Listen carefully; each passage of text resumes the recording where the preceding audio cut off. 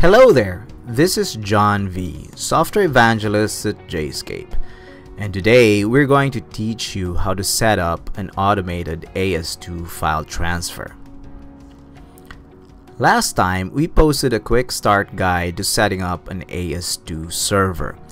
The example in that post featured a manual method for sending EDI messages.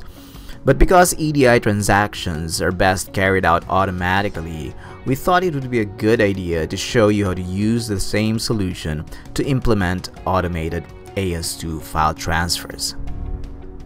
Since this is more like a continuation of the previous tutorial, I suggest you click the link in the upper right corner of the screen or in the description to watch the previous tutorial if you want to gather some context.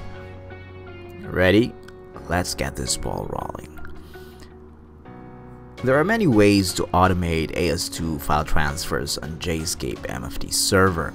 In this example, we're going to employ a directory monitor that captures file additions and a trigger that responds to the directory monitor file add event type.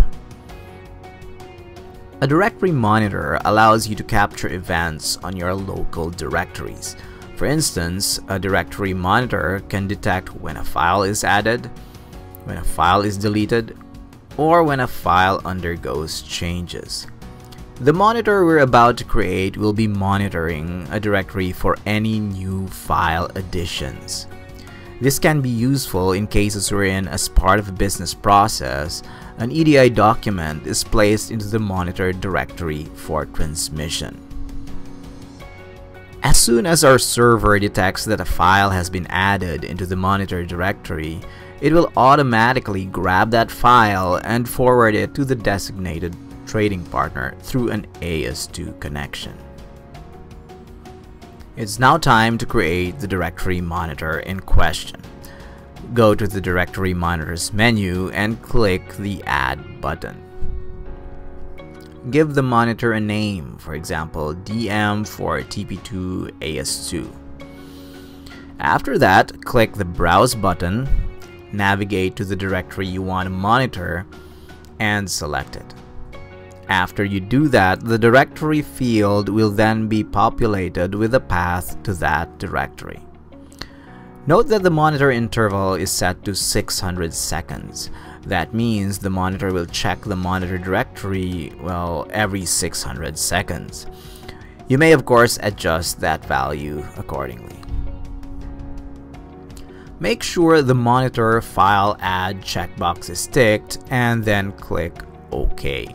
These settings will allow this directory monitor to fire a directory monitor file added event once a newly added file is detected. If you want that directory monitor to activate on a preset schedule, say every 8:30 a.m. on the second day of each month, or every night at 9:30 p.m., you can also do that. Check out the links in the description or in the post later if you want to see how to implement those. But in the meantime, let's proceed. After clicking OK, you should then see your newly created directory monitor in the Directory Monitors tab. So we're now ready to create a trigger that would respond if a file is added to the monitor directory. Go to the Triggers menu and then click the Add button. Give the trigger a name, for example, Upload to TP2 AS2, and then select the directory monitor file added event type. Click Next to proceed. In a production environment, it's possible to have several directory monitors that throw the directory monitor file added event type.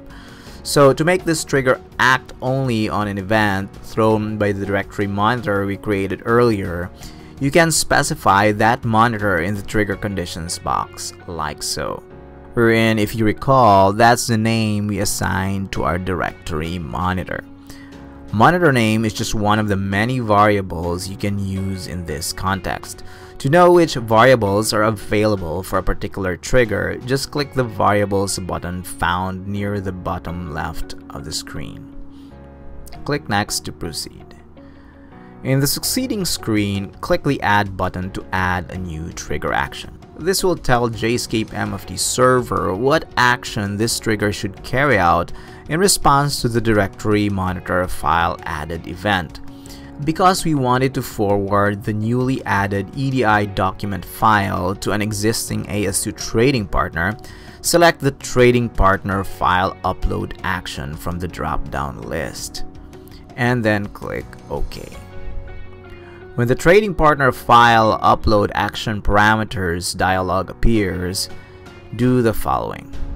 First, select the trading partner from the partner drop-down list. In that case, it would be TP2AS2, which we defined in the previous video.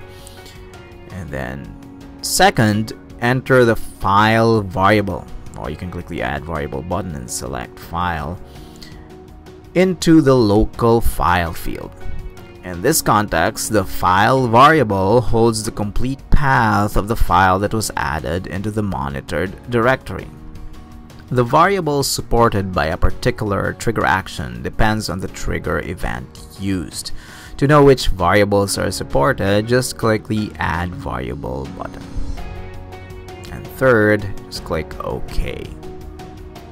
That's it. Now you know how to set up an automated AS2 file transfer using JSCAPE MFT server.